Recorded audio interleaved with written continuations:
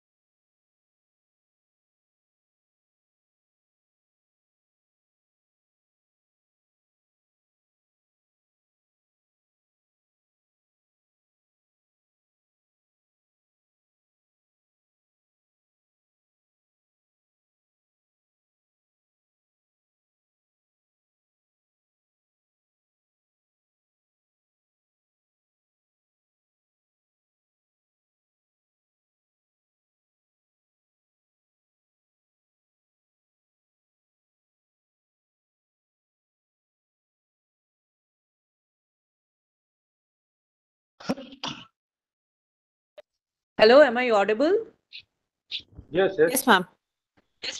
Yes, sir is joining. Sir has joined. Okay, we can start. Okay, ma'am. Can we proceed, sir? Yes, yes. Yeah. Please, Anjali, start. Yes, ma'am. Good evening, one and all. A very warm welcome to all the esteemed members of the academic and administration and everyone else gathered here today for the valedictory ceremony of the third edition of the Professor Dr. N.R. Madhava Menon National Parliamentary Debate. The Society for Literature and Debating is honored to have hosted yet another successful edition after conducting the previous editions in 2020 and 2021. DSNPD 2022 witnessed participation from more than 260 participants, comprising of 80 teams and over 70 adjudicators, both national and international, over the course of 3 days. The tournament was a multi-level style competition with 5 end rounds and 4 elimination rounds. I now invite respected Professor Dr. P. Sri Sudha ma'am to present the introductory remarks. Thank you, Anjali. Respected Professor A. Rajan Prasad Garu, my beloved Guru and former Vice Chancellor of Acharya Nagarjuna University. Most respected Registrar Professor Madhusudan Garu, beloved colleagues, student friends, and participants from various parts of India as well as foreign nationals. Very good evening to one and all. Indeed, it is a great privilege for me to provide the valedictory remarks in connection with the third edition of N.R. Madhava Menon debate competition. I will take 5 minutes from you for the purpose of expressing my own remarks. When I went through the literature, from time immemorial, in India, we have very, very strong foundation with regard to the culture of debating. There are 4 important sources are identified by me. The first source is Upanishads. There are 108 Upanishads are there, out of which one Upanishad, popularly known as Brihadaranyaka Upanishad.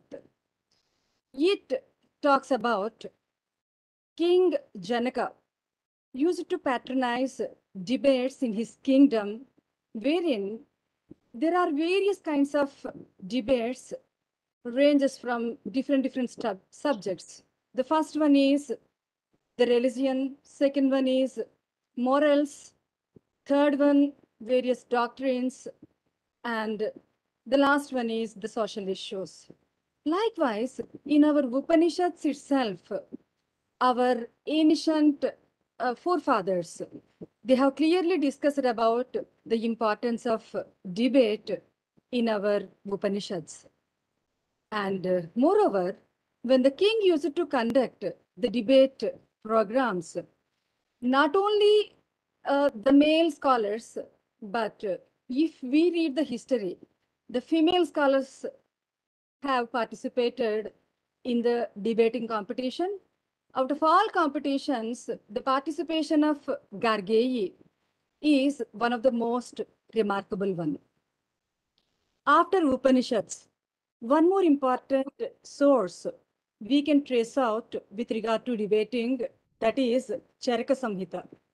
According to our basic understanding, this Charaka Samhita talks about the law of medicine as well as certain parts of surgery. But in the Charaka Samhita, one particular chapter talks about how to conduct an examination with regard to debating, wherein they have pointed out 2 important kinds of debates should be known to a Vaidya. He is popularly known as a doctor. So that is, there are 2 kinds of debates are discussed in Charaka Samhita. The first one is Anuloma debate, and the second one is Vigrahaya debate. So this Anuloma debate is a peaceful debate wherein the person who is expressing his own opinion, he will present his thesis, counter thesis based on a valid background. He will conclude his opening statement. And the second one is Vigrahaya Sambhavana. that is something about hostile debate. In the second form of debate, he will not care about whether he is right or wrong. Winning the particular debate is his focus. And at the time of declaring who is the winner in the debate, there are 44 parameters will be taken into consideration. If a particular person satisfies the criteria contemplated in the Charaka Samhita, then only he will be declared as a debater. And after this, the third important source we need to know, that is Nyaya Sutras, wherein there are three important kinds of debates are discussed. Out of them, the first one is the Vada, like they have described in the Charaka Samhita. In Vada also, honest way of presentation of his perspective will be there. But the second one is very, very interesting. That is Jalpa. So this Jalpa is popularly known as a trivial or a tricky way of debate. Being a law students, the second way of debate is very much helpful, wherein we do not have a very, very strong supporting doctrine or a legal provision. So let me elaborate what is this Jalpa. For example, if Akshara has forwarded a statement in a way that tomato is a fruit, immediately Ankita will counter it in a way that only trees will give the fruit, hence the tomato will grow with the help of a plant. It cannot be called as a fruit. Then immediately the first person will counter the argument in such a way that even the pineapple will also grow in the plant. So likewise, tomato will be treated as a fruit.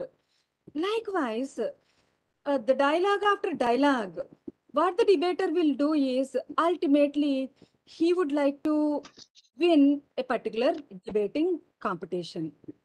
After that, the third category, which is discussed in the Nyaya Sutras, is sometimes we used to observe in the parliament also. It is one of the most unpopular way of debate. Even though for a point of time we will win the argument, but it will not sustain. So the third way of debating is popularly known as Vitanda. So in Telugu also, if a person is speaking pointlessly, that is popularly known as Vitanda Vada. So without having a scholarly support, if a person forwards his point of view, that will be called as Vitanda Vada. So likewise, in Nyaya Sutras also, there are three important kinds of debates are presented. And finally, we can see the Buddhist culture, wherein the Buddhist monks are also well trained in connection with debate, so that mentally they will be very, very strong for the purpose of propagating the things, the discourse which is propagated from the side of Buddha. So likewise, though today we are living in a digital era or information technology world, it is very, very important to understand the ideology of our ancestors. So before I end my remarks, let me add one contemporary way of debate that is popularly known as flaming. So nowadays, people have started posting their opinions, pictures, cartoons, and many more expressive things in the dashboards or a Twitter or a social media platforms against a particular person or a particular ideology. So many countries, if the flaming is dangerous to the reputation of a particular person or a country, uh, they have started issuing the content takedown orders, or the blocking of a website orders. So this flaming, if it is positive, it is beneficial for the purpose of promoting a particular good culture among the fellow citizens. Countries are granting that freedom of speech and expression. Otherwise, at United States of America as well as Canada, this flaming, they will take it as a very, very serious concern. So very recently, this flaming issue was cropped up between Hillary Clinton as well as Mr. Donald Trump in connection with the presidential elections. And moreover, if you read the history, many others as well as scholars are also subject to this kind of flaming. And finally, before I end my talk, let me share a popular saying stated by a poet. His name is popularly known as Rumi. So let me quote his opinion with regard to debating.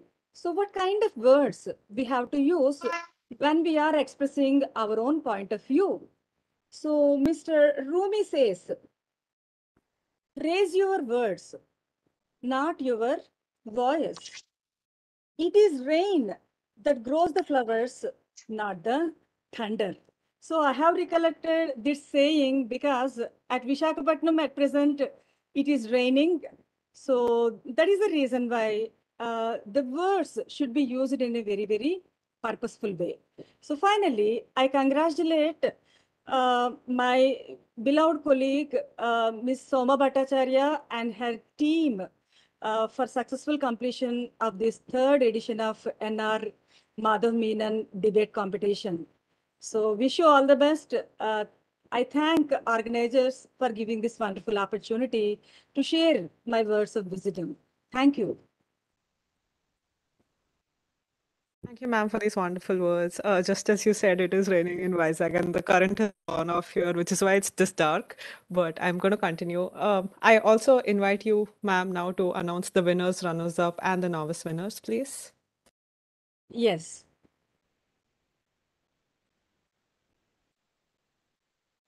Dear friends, the winners of the NR Madhav Menon National Parliamentary Debate Competition are London School of Economics, led by Shaurya Chandravanshi and Ted Chang. A big round of applause to London School of Economics participants. And the runners-up of this event is NUJS Kolkata, Vellore Institute of Technology, led by Abhirup Manna and Nitin Saida.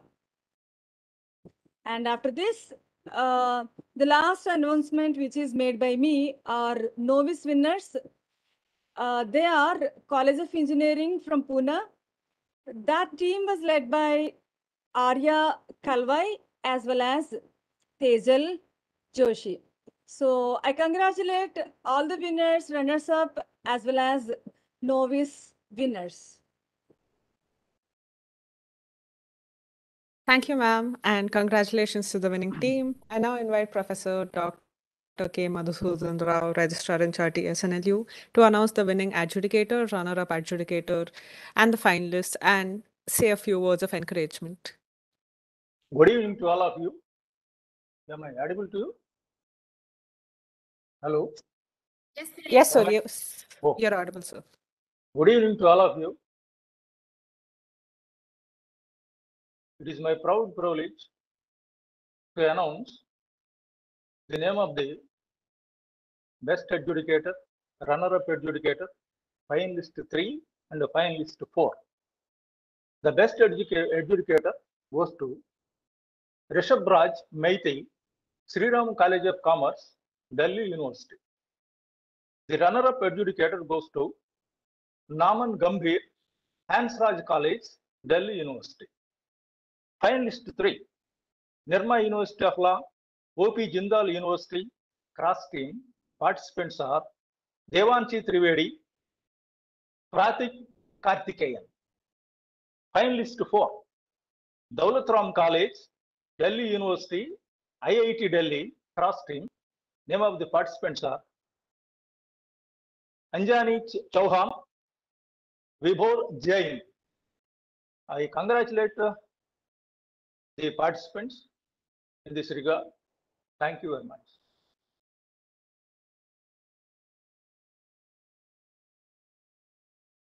Thank you, sir, and congratulations to the participants. My currents back. I now invite respected Professor Dr. A. Rajendra Prasad, sir, for announcing the semi-finalists and to grace us with his words of inspiration.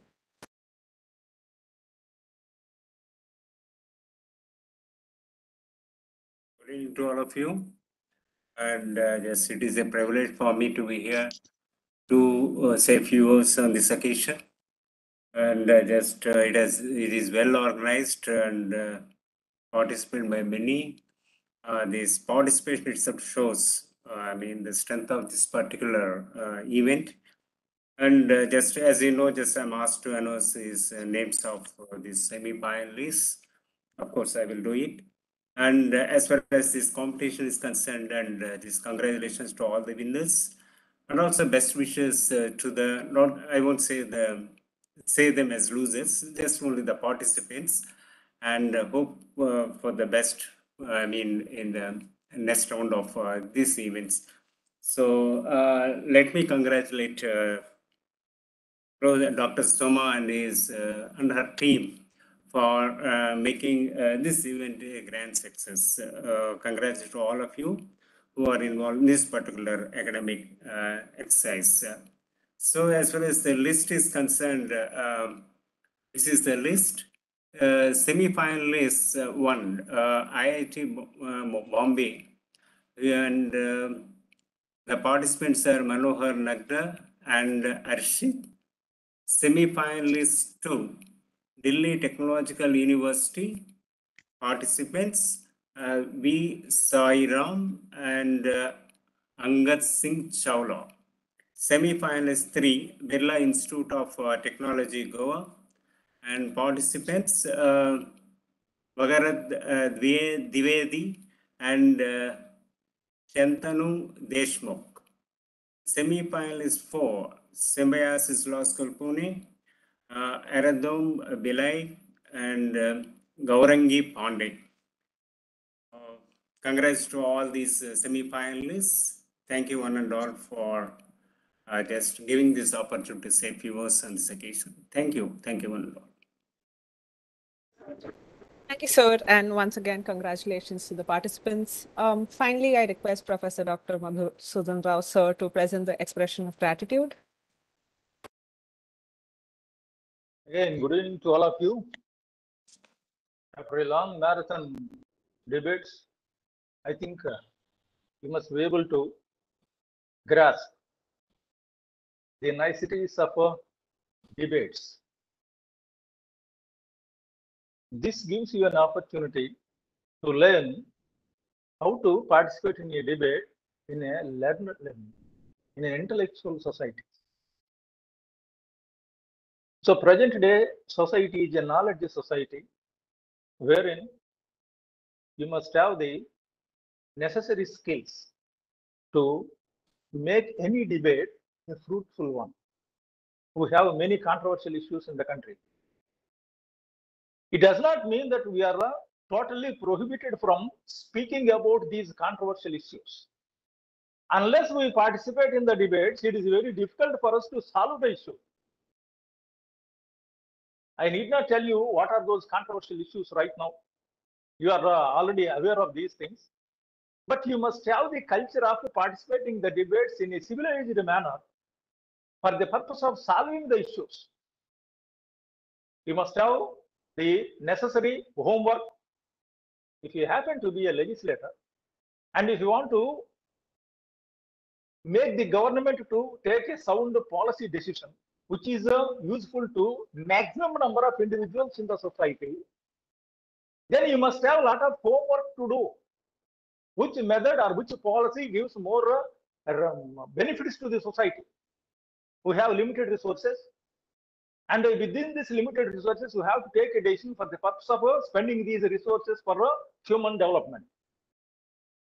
So what I mean to say is, when the knowledge society is knowledgeable, and when you are facing the knowledge society, and when you are managing the knowledge society, then it is necessary on your part to do sufficient homework before participating in the debates. I think you must have the idea on this by participating in these 2 days discussion. You must have the idea on this particular issue. So whatever it is, every good thing has to come to an end. Now, you have successfully completed this event.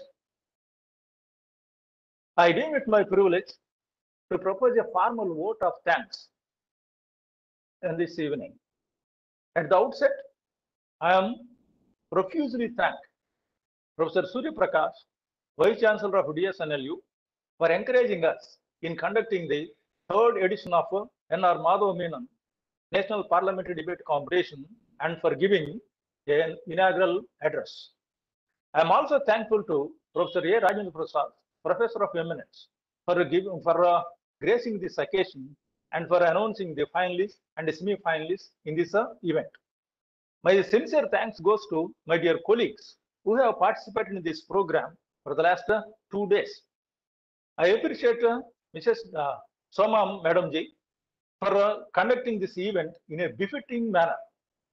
I am also thankful to all my student friends and all the team members for their active participation in this event. I appreciate the efforts of IT department of DSNLU for making this program a grand success. Finally, I am very much thankful to the print and electronic media for their wide coverage of the event. Thank you, one and all. Thank you, sir, for those kind words. In addition to what sir said, we as part of the organizing committee would also like to thank Soma ma'am for her constant presence and support throughout the tournament, without which this wouldn't have happened. We wouldn't have been able to have such a successful tournament. So thank you, Soma ma'am. This brings us to the end of the valedictory ceremony, and I hope all the participants had a wonderful and memorable experience. And the Society for Literature and Debating, DSNLU, hopes to see you all next year. Thank you, professors, for attending, and thank you, participants, for being part of the competition. Thank you. Thank you, sir. Thank you, ma'am. So we take a leave here. Yes, ma'am.